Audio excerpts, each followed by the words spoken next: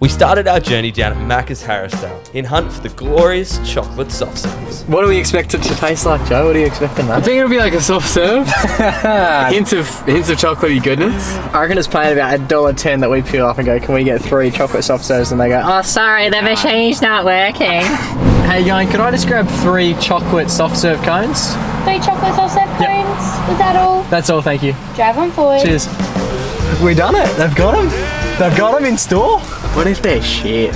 What if they're like shit house? There you go. Beautiful, thank you, mate. Have a good day. Cheers, for that, bro. Here they are. Joey with the best. They're in the flesh. In the business. We've got them. Don't drop them, Joey. We've got the creams. We've got the cream. Once the chocolate soft serves were secured, we thought we'd head down to the local park to test these bad boys out. Although, we didn't think the 2-minute drive would be enough for the ice creams to start melting. Oh, it's melting. As we speak, it's melting. With chocolate dripping off our fingertips, we thought now would be the perfect time to test the new creams out. Alright, this is it. The first ever taste. You know, I never thought this day would come, and here we are. Oh, Jake's gone. He's going in, alright. He's right now gonna... Is it good? It's Milo-y. Milo-y. Milo-y. Who would have thought? Tuck in, brother. It does look Milo-y. It tastes exactly like the sundae topping. I don't reckon. I disagree. That's just chocolate.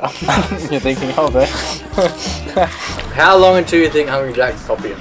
Hungry Jack's copy them with everything that they do. Hungry Jack's version of this in a couple of weeks. Now it was finally time to rank the Chocky Soft Serve out of 10. Out of 10, what are we rating it, Jake?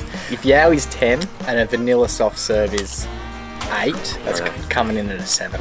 Look, the vanilla is beautiful. Can't go wrong. But it gets boring. The chocolate adds a little bit of spice to it now. I don't mind it. I don't mind it at all. That's not a number. 10. 10. Freaking 10, dude. I don't give a fuck. We've seen from your rave reviews, the dude has no concept of how a score works. Put this in a Metro's bathroom. Is that your happy place? After digesting the brown goodness, we thought we'd have a little debrief on our thoughts and feelings. Alrighty boys, what do we think of the chocolate soft serves? I gotta say, it was everything I wanted. A bit pricey, coming in at 85 cents, that's right. We got the economy. Who knows what it's gonna be like. From Mr. Rich himself, he thinks that's that 85 cents is too much to spend. My favourite thing about this is that it's different, boys. I think I'm going to be choosing this over the vanilla this summer. Go Maccas, go MacPack. I think the biggest feat of the whole day was the fact that you're wearing white, I'm wearing white, and you're wearing grey, and not a drip was spilt.